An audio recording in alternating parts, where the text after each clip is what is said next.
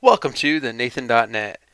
In today's video I wanted to cover something fun, and I thought, what it's more fun than the SL command.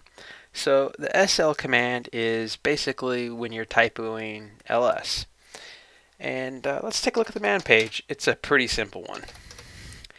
So you can see here there's different options. You can have them say help and make it things accident. It's in a text. I don't think it actually has any sound.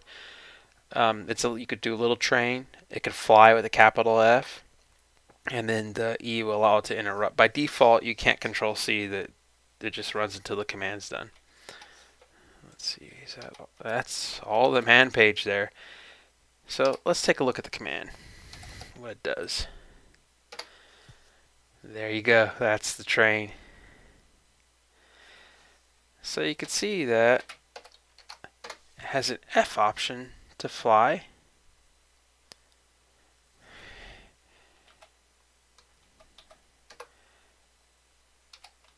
The A option to say help. There they're saying help. And the L option for a little.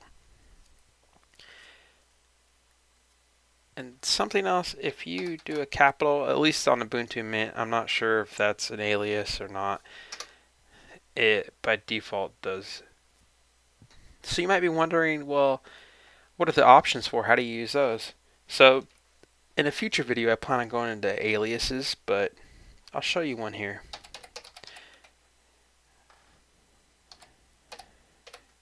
So you could set this up. I'm just doing it right now, so it's just on the terminal, and this actually only for this terminal session. But you could set this up globally, so everybody would get this alias. And that's kind of how I first ran into this command. I was kind of a noob learning Unix and Linux, and I'd been using it for a while, but really didn't know it that well at the time. And I accidentally typoed ls, and this popped up, and it was the first time I've seen it, and ever since I've kind of liked it, been a fan of it.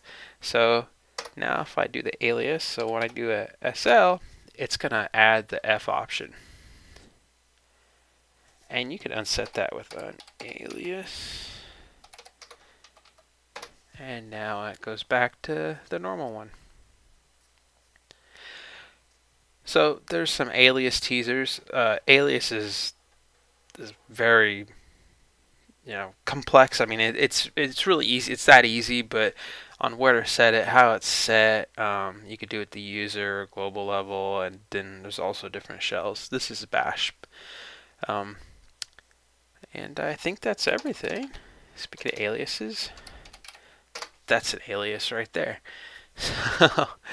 Well, I hope you play with and enjoy the Steam Locomotive, the SL command, and thanks for watching. See you next time. Bye.